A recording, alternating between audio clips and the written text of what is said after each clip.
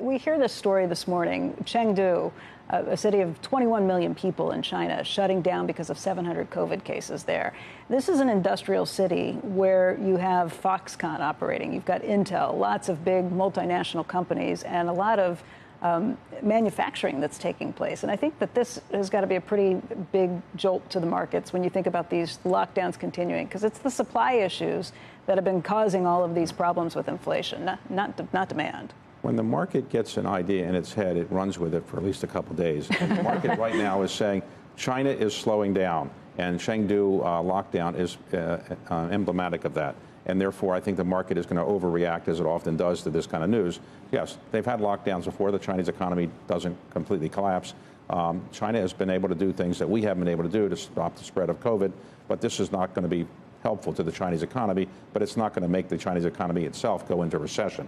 No, but I'm thinking of it from the broader supply chain issue. I mean, the big problem that we have with inflation, at least a large part of it, is because of these supply chain issues around the globe. It's not a situation where, you know, demand is the problem. The Fed has this blunt instrument where they can beat down demand. We can't really fix the supply chains. And when you realize that the supply chains may not be getting better in the near future, that could be a problem. It's a challenge, there's no doubt, but I suspect that tomorrow there'll be some positive news out of China, and all of a sudden the markets might react differently. So you can't get too upset by one piece of news out of China any given day, because any given day there's going to be so many different things happening in China. But generally, the markets are feeling the Fed is serious about inflation and serious about getting it down, and therefore they're going to keep interest rates high, and as a result, probably economic growth will be slower than people would like. But it's not clear that we're going into recession.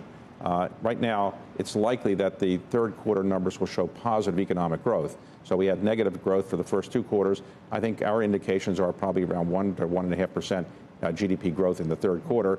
And if that's the case, it might reduce some of the recession fears that are now in the market. How are you viewing China right now, just even in terms of the geopolitical dynamic, the political risks of doing business in China? As I understand it, your sixth Asia fund ratcheted down its exposure specifically to China. That was over the summer, you told investors that. So what has changed now? Has things gotten worse? Well, there's no doubt that China is a more complicated place in which to invest than it was a year or two ago. And that probably will continue for a while because of the kind of Chengdu factors, but also the regulatory factors. They will probably ease up in time. And as you know, the regulators are, I think, making progress in getting the Chinese companies to be not delisted in the United States. That's progress. And I do think that some of the large companies that are waiting for their IPOs to occur, let's say like ByteDance, are probably going to next year be able to do something more positive in terms of liquefying some of the investments that have already been made.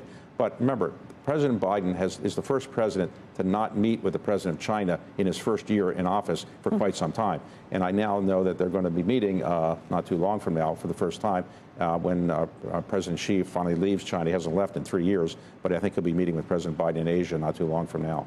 But relations between the two countries have gotten worse and worse over the last several years. The relationship is very poor right now. There's no doubt about it. It can't get much worse, short of something happening in Taiwan that's more significant than what we've already had. But I think it will get better. We have a good ambassador now for the first time. Nick Burns is there. And I do think that Chinese do not want to go to a war with the United States. They have enough other challenges. So I think the relationship will get better. But right now, it's got some real challenges for sure. There's been an implosion in the property market in China, the real estate sector, which is a huge force in the Chinese economy. There's a recession in Europe, basically, with an energy crisis going on. Where are the best opportunities? I mean, are you taking a look at all of these distresses and saying those are places we want to be? Well, whenever markets go down, the most common mistake investors make is they get out. That's the most common mistake that people do. When markets are going up, they get in, and markets go down, they get out. What you should do is the reverse. So if Europe goes into a recession, it looks like it's not far from it, probably it's a good time to buy things because prices are depressed. So I don't think people should be that worried about it. Obviously, prices will come back in time, as they always do. You use Europe as an example. Are you investing in Europe right now? Well, Carlyle is a large investor in Europe, and we've had a big presence here for some time, and we have a lot of activity going on now. So we wouldn't say that Europe is a place you should avoid investing in. You just got to recognize that prices probably have to be lower than you were going to pay a year or so ago.